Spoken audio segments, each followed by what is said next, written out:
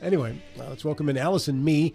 And Bill, this is Alison's with the Stubblefield Institute. I think you're aware of this organization. I am aware of this organization, and very quickly the organization is designed to promote civility across the board. We have some students very active in the program, and we view them as the potential leaders, and they've taken civility very serious.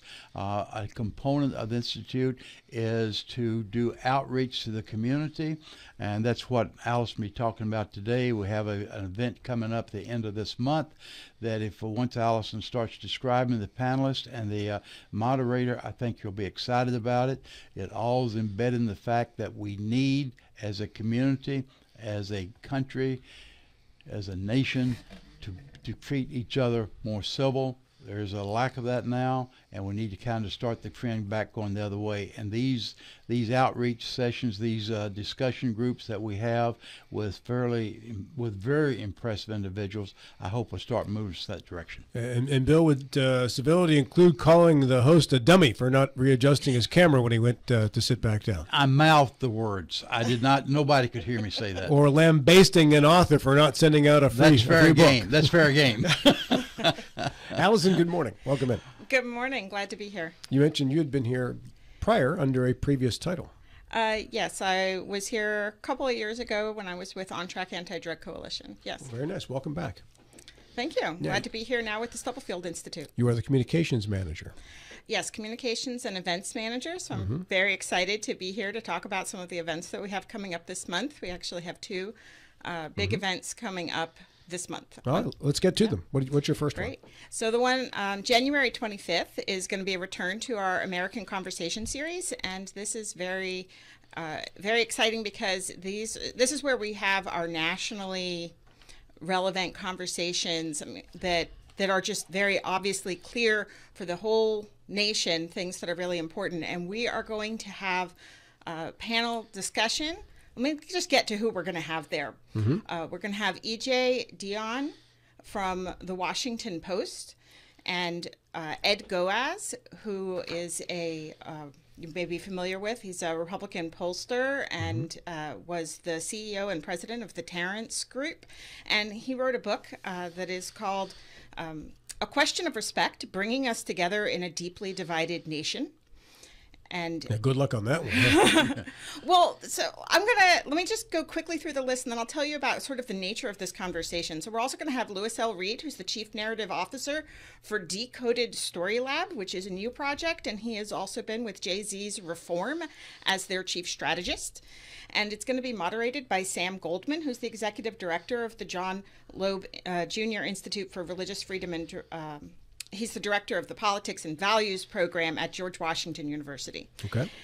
So this conversation is going to be overcoming division, strategies for standing united.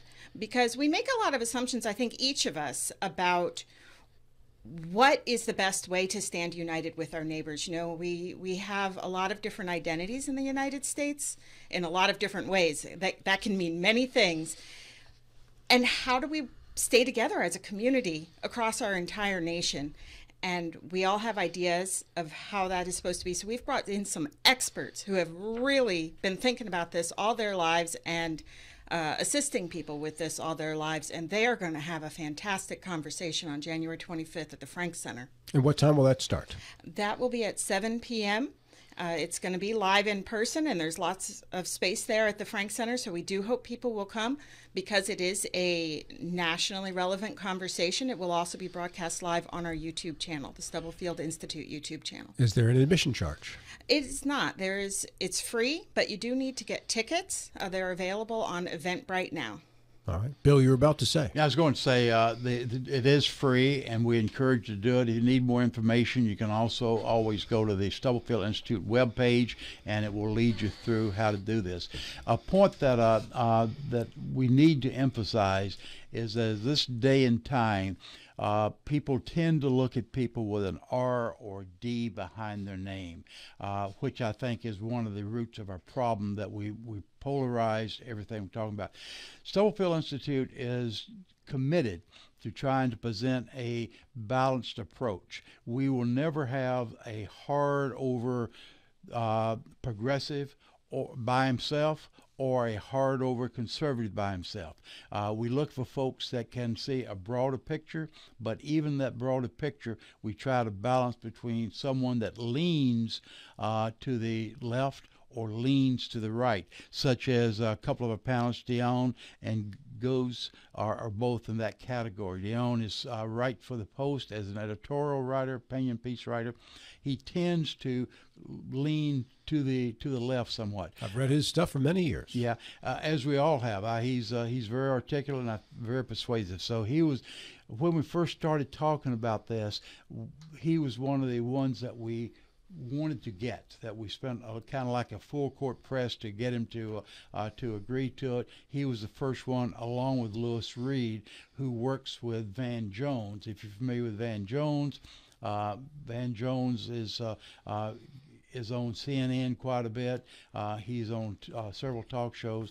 A lot of influence. He also was identified recently by the money coming from Jeff Bezos Group as given a huge amount of money unencumbered for Van Jones to continue his work in promoting understanding among various groups. And Van did that documentary work with Doug Copenhagen. He did, exactly right. And Lewis Reed was very much involved with that. Van was a point man, but Lewis Reed was the instigator behind the scenes that did a lot of work tying it together. I know, and Sam Goldman, I do not know, except he comes highly, highly recommended by those folks that's in the academia, that he's how knowledgeable he is coming to the narrative of let's work together. So I think it's going to be a very exciting program. That's January 25 at the Frank Center. What time, Alison? 7 p.m. You must get tickets, but there's no admission charge. That's correct. Get them at Eventbrite. And your second event this month? Our second event is going to be part of our community engagement conversations. And so this is where we have local folks who are leaders in our community to discuss topics that are relevant to the region. And so this one is going to be labels, limiting, or leveraging. These are all part of our, what we're doing this year is in cooperation with the West Virginia Community Foundation.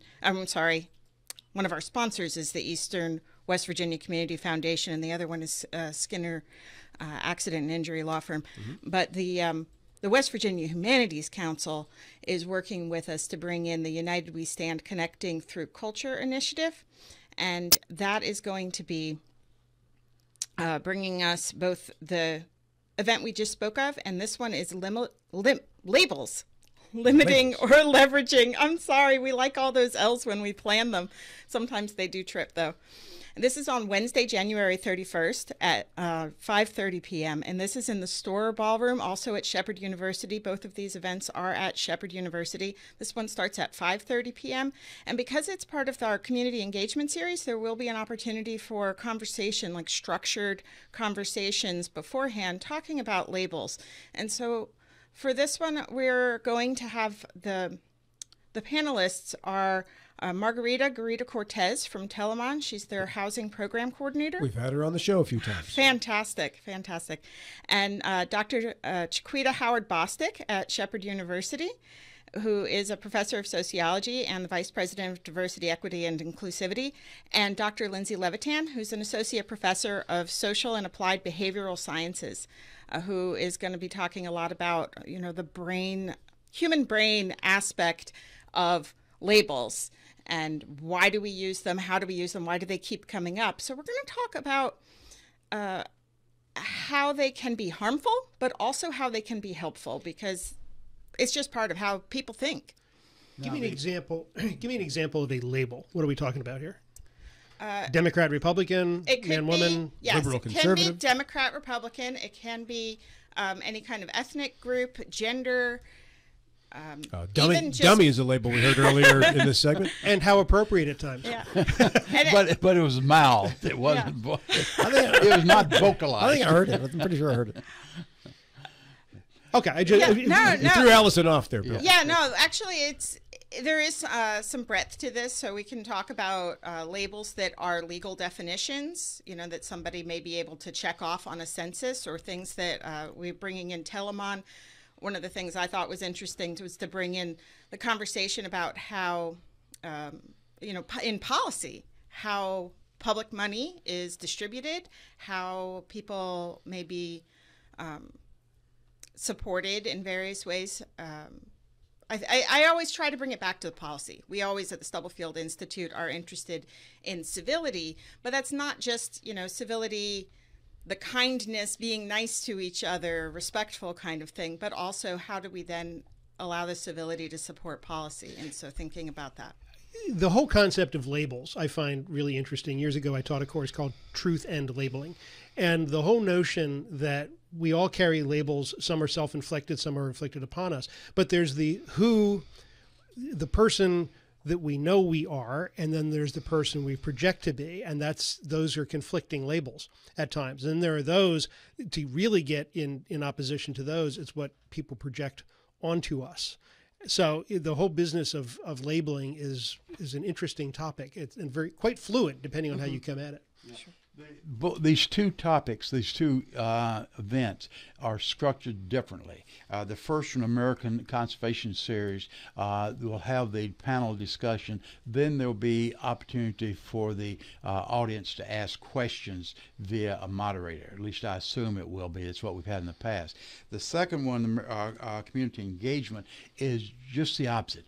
You get together with panels, small groups from the community. Last time we had several of our elected officials there as well. And then they get together and define the sort of questions they would like to ask.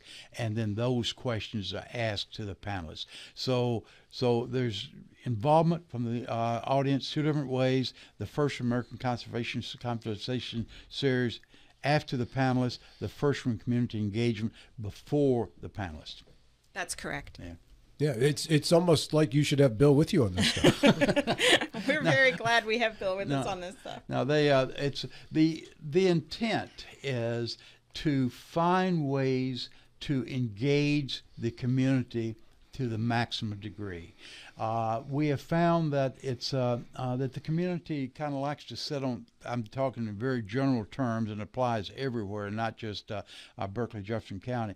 Community likes to sit on the sidelines and kibitz, but they need some encouragement to actually get in and take hands-on approach and become part of the event or the process. And that's what we're trying to do. We're going a couple of different ways to try to get the community involvement.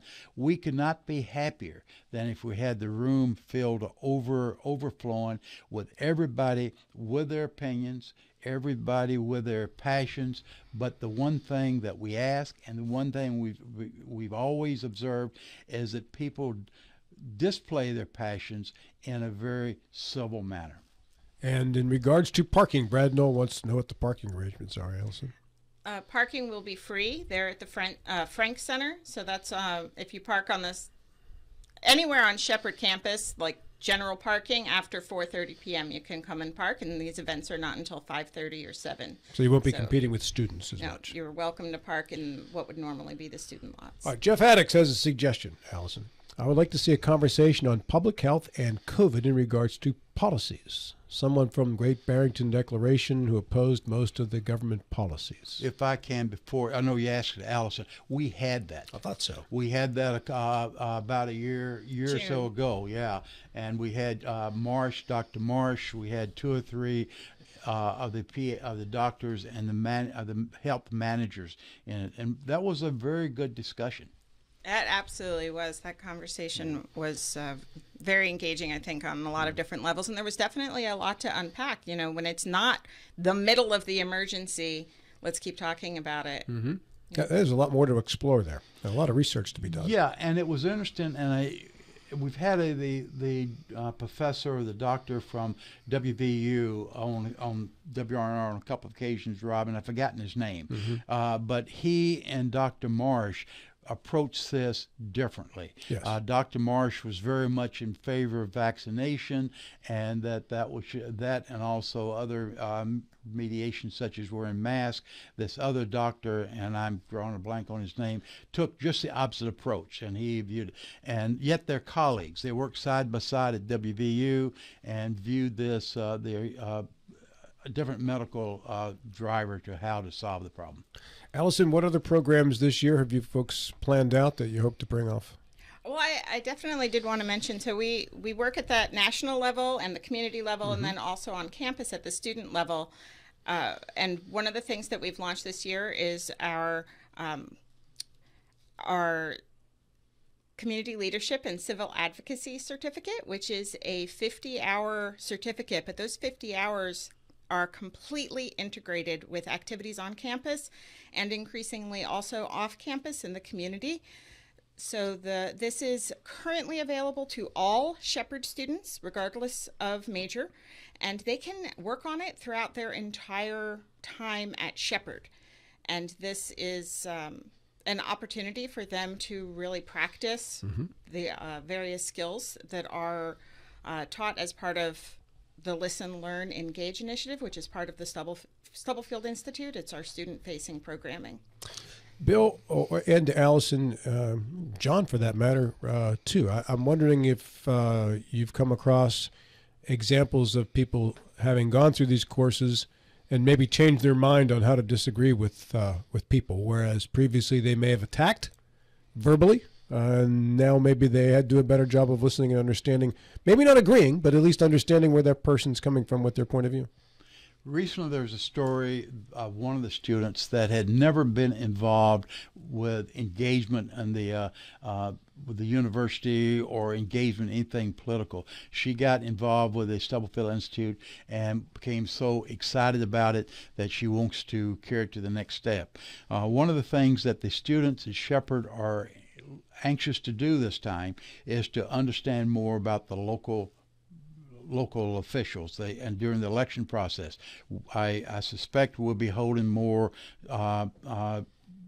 candidate forums because the students are asking for this. They never have asked for it before, but they're asking for it this year. So there's quite a bit of interest on that level. One thing that I think has been, in fact, I know it's been announced, Hans Fogel, which we all know and love, will be coming to Shepherd as head of Shepherd's communication. He'll not be working for the Stubblefield Institute, but he'll be working with the Stubblefield Institute. Yes, and he will also be continuing to moderate the community engagement conversation, which he has done the last couple of them, and he will be doing the one on the 31st. Very good. Hans is he was an excellent radio man and a very good facilitator of events too. He did a great job at Jefferson County Board of Education.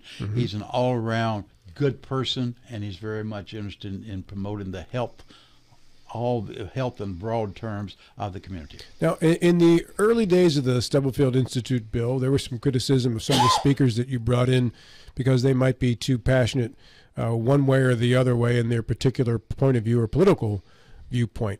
And my counter to those complaints was that civility doesn't mean that you can't have a passionate opinion that's far left or far right. That doesn't mean you lack civility.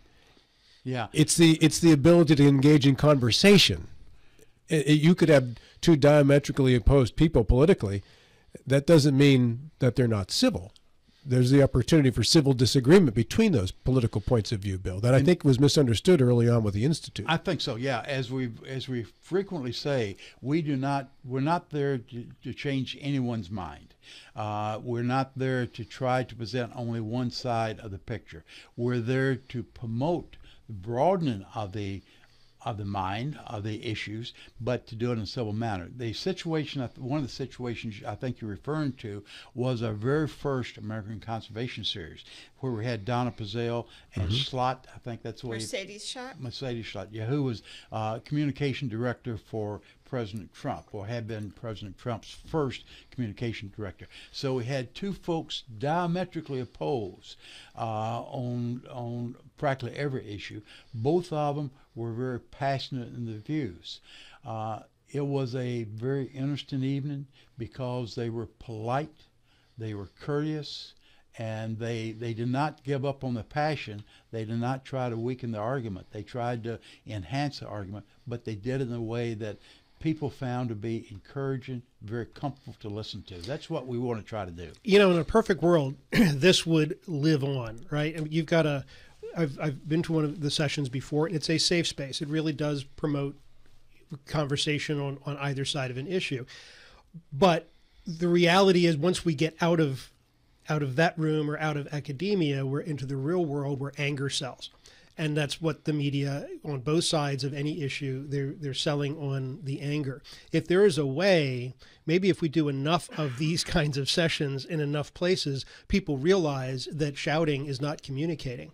But shouting is what doubles as communication at all levels of the media, from news reports to the Academy Awards. You know, it's just, there's that undercurrent of anger, and there is a right answer. Whatever it is, from either side, there's only one right answer. I think because people mistake shouting for enthusiasm or passion. Yeah. Or for drowning out the other side. Well, there's that end of it too. You know, a lot of shows like this are involved with everybody talking at one time, and the one who quits first loses. Yeah, we've mentioned a couple of events today. One's oriented or directed toward the community outreach, the other one's for the students. We've spent a lot of time and effort trying to get the student involvement, and we've been very successful on Shepherd campus. We have a proposal out. We believe we're going to get funding for it. We're going to extend a lot of what we're doing on the Shepherd campus to campuses throughout the state, to other university campuses. Oh, very nice. Allison, we have about 30 seconds left. So both of these events are very much for the general public. The one on the 31st is a continuation of the community engagement conversations, and then the one on the 25th is the return. We have not had an American Conversation Series event in 2 years, and we are having one now, and it's going to be fantastic. We look forward to seeing everybody there. Get your tickets on Eventbrite. Good to see you again, Allison. Thank you so much for coming in. Thanks, Alison. Alison Mee, Communications Director and Event Planner for the Stubblefield Institute.